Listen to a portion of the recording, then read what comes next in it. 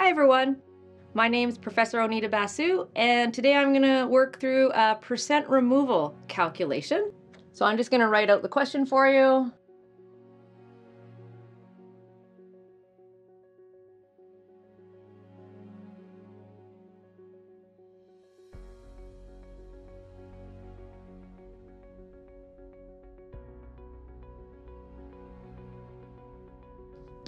Right.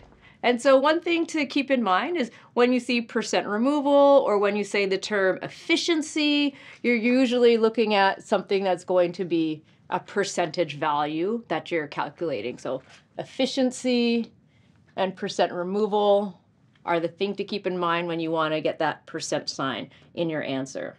So let's look at the formula for that. So to calculate the removal efficiency, I hope I should have enough room for this, which is usually represented by R like removal.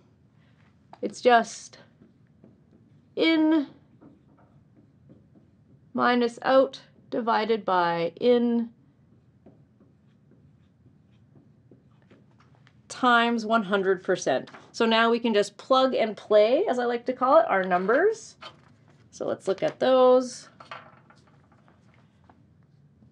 So R is 195 milligrams per liter minus 82 milligrams per liter, right? Because influent is in and effluent means out, divided by 195 milligrams per liter times 100%, or just times 100, and that's the percent that we get. And then when you put the numbers in your calculator, you will get 57.9%.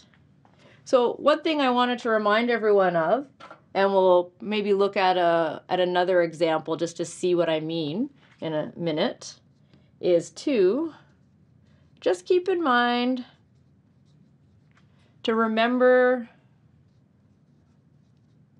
that the in and out, or influent and effluent, I forgot a little F there. There we go, effluent, must be in the same units.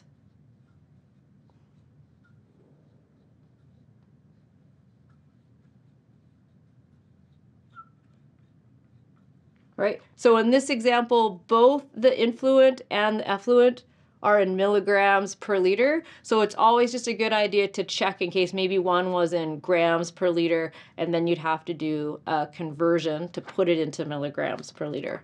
Okay, that's it for that example, and I'll see you in another example soon.